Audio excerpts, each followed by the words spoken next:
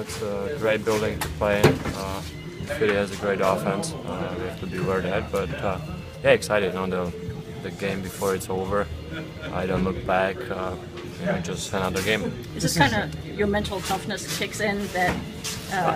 Well, I think every goaltender in the league, thinks that way. If you don't, that's not good for the goalie. But how I said, you just don't look back. The season's long. You just go there and play.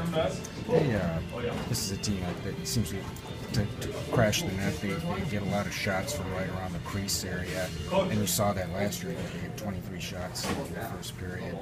Is that something you prepared for?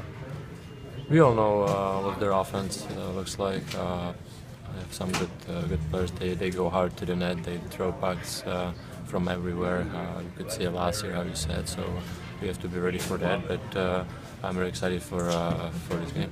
Hey, Peter, just talk about the adjustment going from Jimmy Bedard to Jeff as the new goaltending coach. Is it an easy adjustment for you? I mean, you like working with Jeff?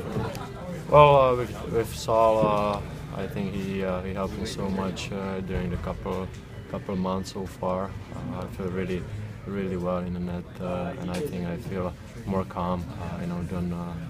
Don't go out too much, stay in the blue paint, and still can make the saves as I did if I was so much out. So he helped me so much. Does it help having somebody? I mean, you worked with him in Grand Rapids as well. Yeah, I'm very happy he's here. He's here for me, and he had me in Grand Rapids. I can see the difference between in the net from now and last year. You said it's big. A lot of it is mental too. He has you more relaxed, or? I wouldn't say mental. I would say just on the ice, I stay more focused on my feet and not going out of the blue. But about the mental, I didn't change that way.